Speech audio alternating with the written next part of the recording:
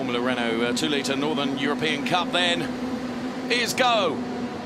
And it was a good start from the P2 driver.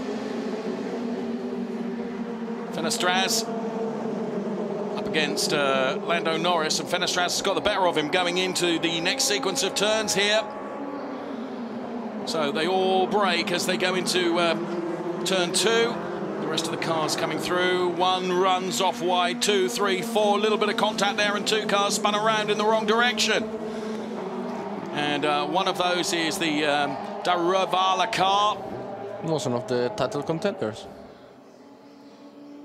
So yes, from P4 in the points, but so as they head into the hairpin, which is another one of the pinch points, we're just waiting to see if oh, and there's more carnage there, and a safety car has been deployed. Well, if there was any doubt about the safety car being deployed, would have been surprised on why it happened, which is, well, can we pick the pieces out of it here? I would guess that Daruvala was too much in the inside, which is still a little bit down, maybe locked up, and couldn't turn around the corner.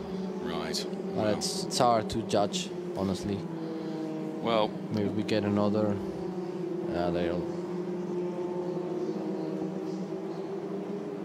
And even had a little bit of contact also in the front.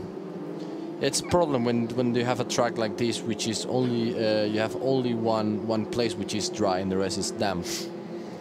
Well, one thing for sure, that has put paid to Daruvala's chances of the championship, that's for sure. It was an outside chance anyway, because he was P4 in the championship on 203 points, whereas Lando Norris up there on 265, but he's non-finish. Certainly not going to help him at all. Ironically, the Sasha Fenestraz that's leading the race prior to the safety car is down there P6 in the points, so wasn't even in contention for the title. So Lando Norris probably is, you know, using his head a bit here and thinking, well, I'm not going to, you know, on the opening lap, certainly I'm not going to try too hard to get past Fenestraz, because, you know, there's nothing to be gained necessarily by it. Whilst I accept, if you're a racing driver, you want to win every race you're in. And there, that was the situation at the hairpin, which also included Alexei Kornev.